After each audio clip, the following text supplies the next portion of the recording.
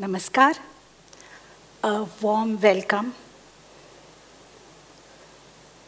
This interaction with you all is an act of introspection in the hope to inspire those who believe that dreams can be turned into reality.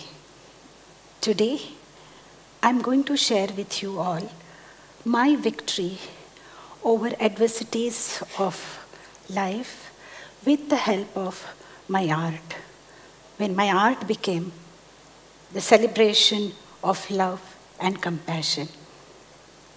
I'm a classical dancer. I have been performing dance in India and abroad for past 30 years. I've been conducting dance workshops for national as well as international institutions. I have written books on art, but I don't have any art background or any family legacy of dance. Born in a family of doctors, engineers, and scientists, education was the most important aspect of my growing. In fact, my first dance class was a reward for me for scoring good marks in matriculation. But I was lucky to experience my art at a very tender age. Those days we used to have Ganesh festivals, and during that, in the community center, we used to have a cultural event. There, the dance teacher spots me, and then she asks me to do a small role of child Krishna. We used to rehearse in someone's house or on the terrace of the building. With rigorous rehearsals, everything was going perfect. But there is a vast difference between practice and performance.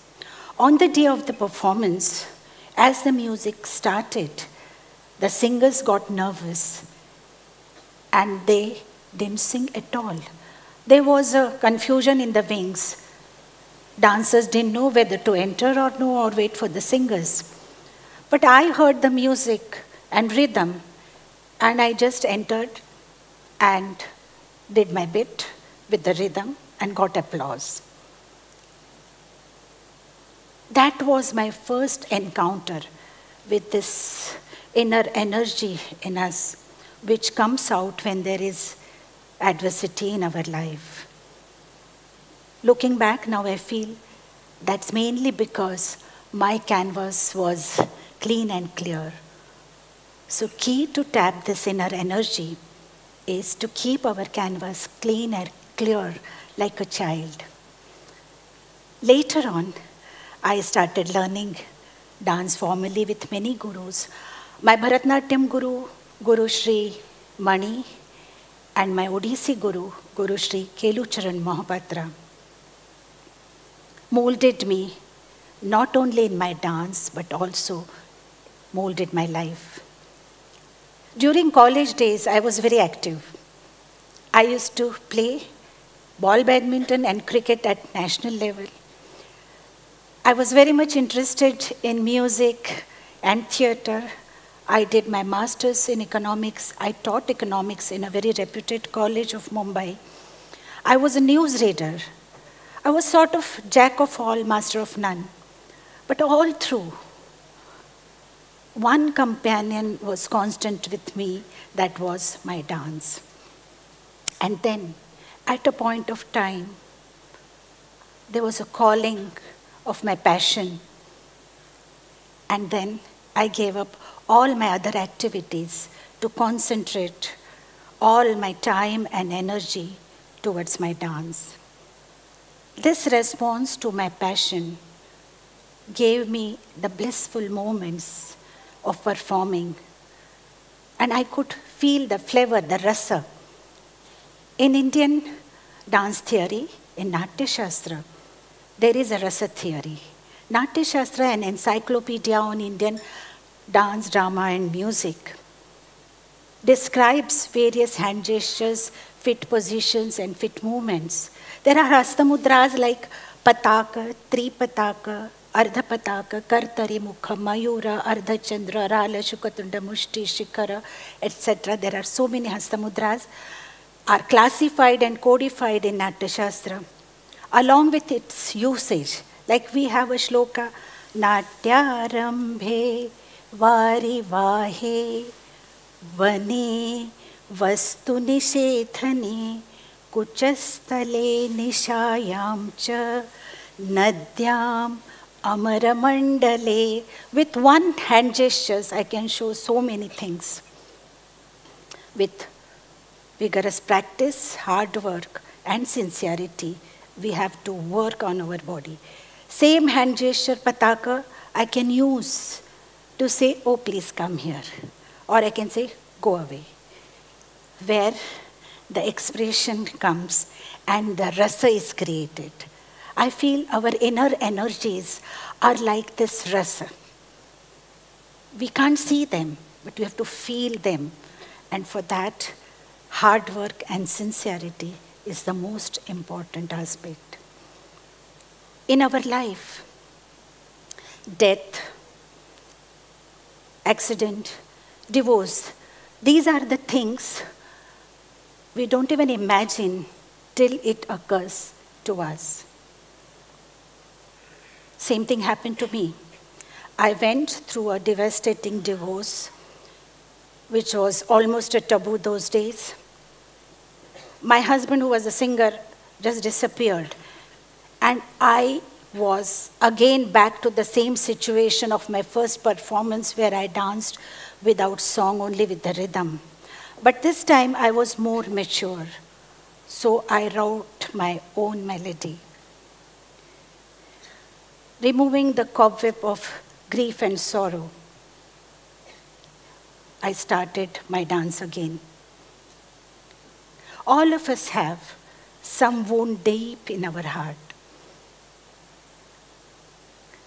Time heals the wound, but time also burns the energy. But time can't burn the source which ignites its energy. The source which ignites its energy is something very important. And to do that, I think we have to remove the cobweb of negativity around it. I did that. That was a very difficult period in my life. I was decoding my existence. There was emotional churning going on within me. But I kept on practicing and performing. I was on a concert tour of UK. At the fag end of my concert tour, I was performing in London, and there was a call from my mother. As soon as I said hello, she said, "Are you unwell?" Just on a telephone call, she could understand the state of my illness. I think we have some invisible umbilical cord connected to our mothers. And she said, "You come back immediately after your performance." We were taught to obey our elders. Sometimes it helps. I came back. Next day, the sonography was done, and 10 inches big tumor was found in my abdomen. Doctors and everybody was shocked that I was performing with that. But it was a silent killer. I was suggested immediate surgery, but I was thinking about my performance. I said, I have a performance after a few days, so let me finish that. Doctor said, no, you can't perform with this tumor. You were lucky that no mishap happened in London. So I had to agree, and surgery was performed. But I was determined to perform dance immediately after that. Stitches were removed. And on 15th day of my surgery, I danced at Nehru Center, Mumbai.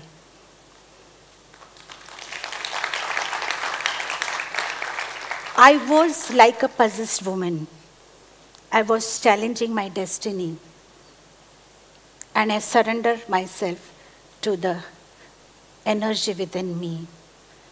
That day it was not me who was dancing. It was almost like mind over matter, because no one in the audience could find out that I was performing after a big surgery. It was almost a day of victory. My family, doctors, everybody was very happy. But ordeal was not over. Next day, the biopsy report came, and the tumor was malignant. And the whole cycle of chemotherapy started. I asked doctor, can I dance during chemotherapy? He said, let's try, which gave me a big relief. But he said, you will have many side effects. You won't have hair on your head, you will lose appetite, you will have nausea, you will have body pain, you will have numbness underneath your feet and your palm. But let's try. And I tried. I followed my doctors and my dietitian to a T. I would manipulate my performance dates on the 3rd week of chemo cycle so that my blood count is normal. I had no eyebrows, no eyelashes, so I had to manipulate, innovate my makeup. I could not put wig on my head because there were no hairs to put a clip. So my mother made a lovely wig with thread to tie it to my ear so that I will feel comfortable and confident while dancing. With all these things, these difficulties, I was dancing, and I questioned myself, why am I doing this?